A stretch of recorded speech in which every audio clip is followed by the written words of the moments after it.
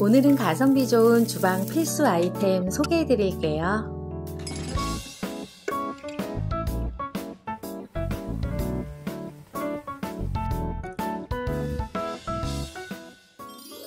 대사이즈 꿀통 1,000원입니다.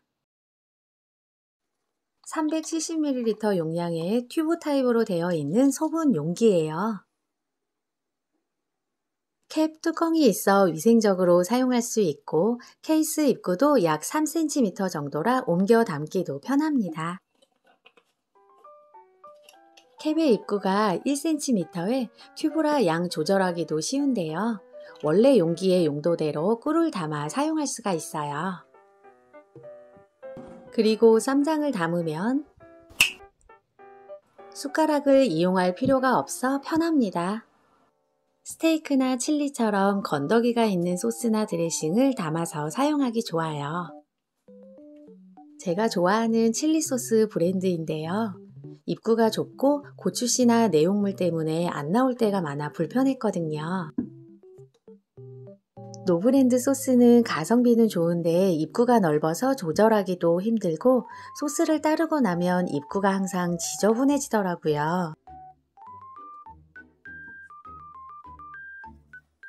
꿀통에 담아 사용해보니 용기가 말랑말랑해서 힘들이지 않고 양 조절을 하면서 꾹 눌러 사용하기 편합니다.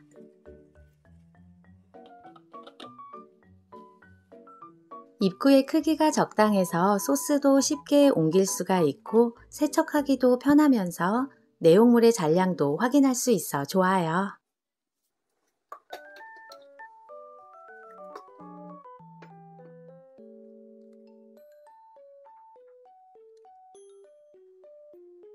밀폐력도 좋으면서 용기가 가벼워서 캠핑이나 여행 갈 때 소분해서 가져가기 편합니다.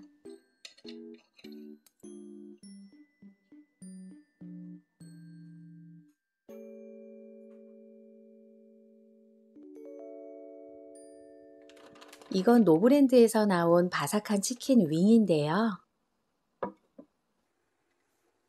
냉동식품 특유의 잡냄새도 없고 크기도 커서 배불리 먹기 좋아요. 에어프라이어에 구우면 정말 바삭하니 맛있고 가성비도 좋으니 드셔보세요. 칠리소스 콕 찍어 먹으면 매콤 달달해서 꿀조합입니다. 전에 소개했던 심플 소스통엔 마요네즈와 케찹을 담아 예쁘게 데코하기 좋습니다. 길이가 길어 냉장고 도어 포켓에 들어가지 않을 때도 사용하면 좋아요.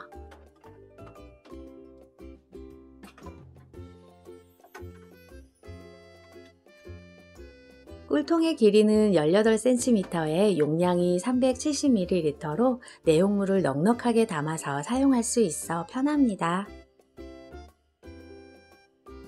저렴한 가격에 다양한 용도로 사용 가능해서 완전 만족하는 제품이니 꼭 사용해보세요. 천연옻칠 미니 뒤집개 2,000원입니다. 나무에서 채취한 천연 오덱을 칠해서 만든 미니 뒤집개로 베트남에서 만든 제품이에요.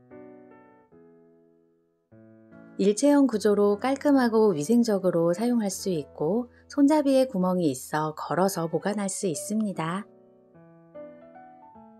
천연 오덱을 칠해서 방수 효과가 뛰어나 오래 사용할 수 있는데요.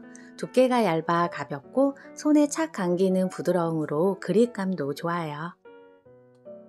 길이는 26에 5cm로 부침이나 계란말이도 거뜬하게 요리할 수 있습니다. 게맛살로 간단하지만 밥반찬과 술안주로도 좋은 크래미전 만들어 볼게요. 크래미는 뜯어서 먹기 편하게 잘라주세요.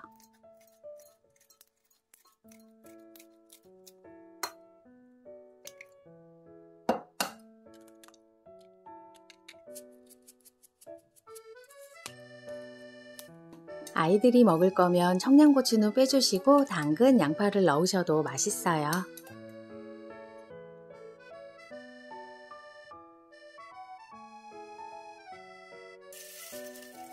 다이소 원형 프라이팬을 사용하면 모양이 흐트러지지 않아 좋아요.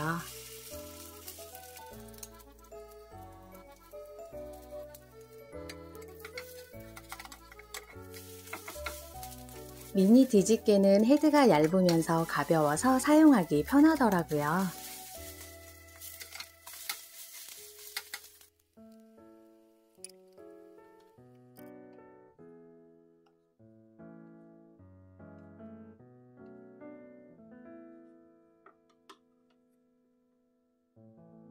이번엔 저렴하고 맛도 좋아 밥상에서 인기인 호박전 만들어 볼게요. 애호박은 베타카로틴, 비타민, 엽산 등 다양한 영양소가 풍부하게 함유하고 있어요. 특히 중년에게 좋다고 하니 많이 챙겨 드세요. 주부들에겐 매일 요리하는 시간이 어쩌면 지겹고 힘들 때도 있지만 맛있게 먹을 가족들을 생각하면서 요리를 즐겨보자고요. 그리고 나무가 주는 따뜻함으로 주방을 산뜻하고 포근하게 채워보세요. 클리어 유리 머그컵 1,000원입니다. 300ml 용량의 둥근형 손잡이 머그잔이에요. 태국에서 만든 제품으로 유리라 깨끗하고 손잡이가 있어 편합니다. 내열 유리잔은 아니지만 차가운 음료나 데일리 물잔으로 사용하기 좋아요. 예쁜 유리잔의 마시니 더 시원한 느낌인데요. 여름이면 제가 항상 마시는 노화 방지와 독소 배출에 도움을 주는 레몬 오이수 만들어 볼게요. 오이와 레몬을 준비해 주세요. 오이는 소금으로 문질러 닦은 후 흐르는 물로 세척합니다. 레몬 세척법은 제 영상에 있으니 참고해 주세요.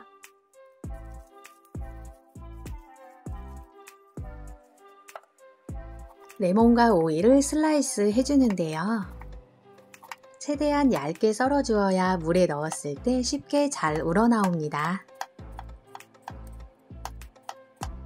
쓴맛이 나는 레몬씨는 제거해 주세요. 물 1리터에 레몬과 오이를 반 개 넣어주시면 됩니다. 레몬은 비타민C가 많아 염증성 질환을 예방해주고 독소 배출과 체중 감량에 도움이 됩니다.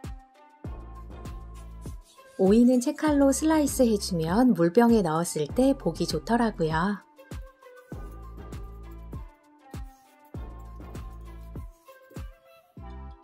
오이는 갈증을 해소하고 몸의 열을 내려주는데요. 오이의 씨 부분은 차게 하는 성질이 있다고 하니 배가 찬 분들은 속을 파내고 썰어주세요.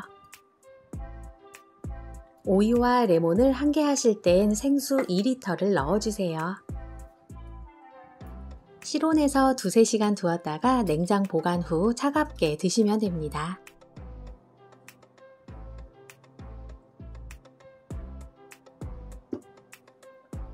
레몬 오이수는 이틀 동안 다 드시는 걸 권해요.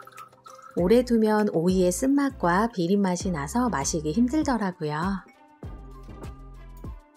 레몬도 한 조각 꺼내서 물처럼 마시니 갈증도 해소되고 몸도 가벼워지니 올 여름에 꼭 드셔보세요. 식욕 조절에 도움을 주어 10일 정도 꾸준히 드시면 디톡스에도 도움이 되어 피부도 좋아집니다. 물 마시는 습관을 쉽게 즐길 수 있으니 간단한 방법으로 도전해보세요. 클리어 유리 손잡이 머그컵 1,000원입니다. 360ml 용량의 손잡이가 있는 유리 머그컵인데요. 크기는 높이 12cm에 컵의 지름 8cm예요. 이건 매일 마시는 물잔으로 사용하고 있고 좀 더 큰 용량의 컵으로 시원한 에이드나 음료를 마시고 있어요. 요즘 제철인 풍미와 향이 좋은 천도복숭아는 칼로리가 낮고 식이섬유가 풍부해서 다이어트에 좋은 매력적인 과일이에요. 여름 내내 시원하게 즐길 수 있는 복숭아청 만들어 볼게요.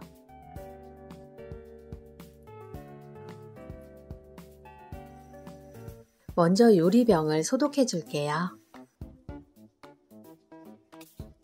세척한 복숭아는 과즙까지 다 먹을 거라서 잘게 썰어줄 거예요.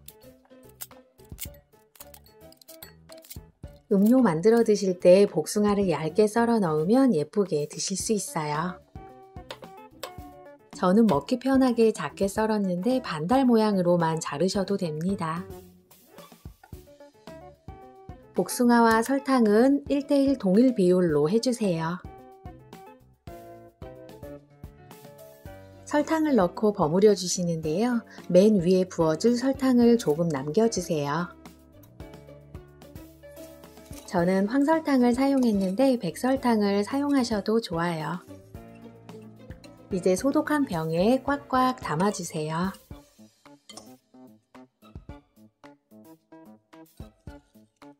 마지막으로 공기가 들어가지 않게 남겨둔 설탕으로 채워주세요. 실온에서 설탕이 녹으면 냉장 보관 후 2-3일 후에 맛있게 드실 수 있습니다.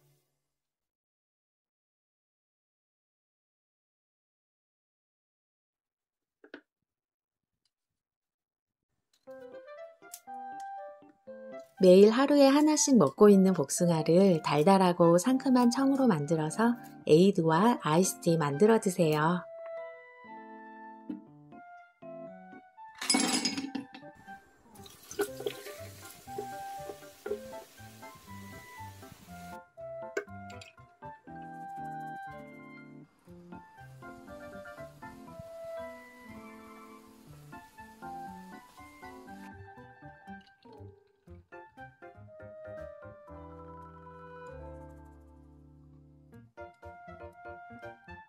아이스티는 먹기 전날이나 드시기 전 미리 홍차 냉침을 해주시면 됩니다.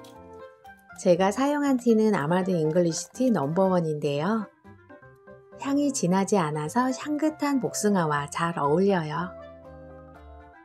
물 1리터에 홍차 티백 4개를 넣어서 냉장 보관해주세요. 전날 밤에 냉침한 홍차 티백을 꺼낸 후 아이스티로 드실 수 있어요.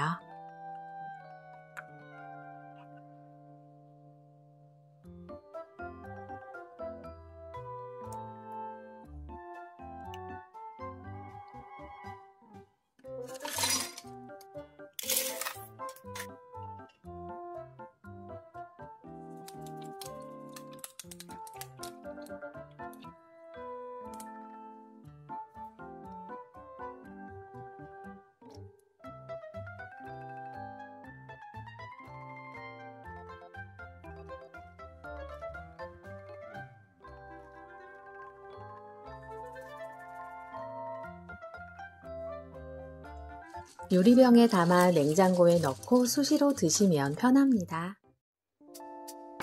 제철 과일을 그냥 드셔도 맛있지만 청으로 담아서 여름을 향긋하고 시원하게 즐겨보세요.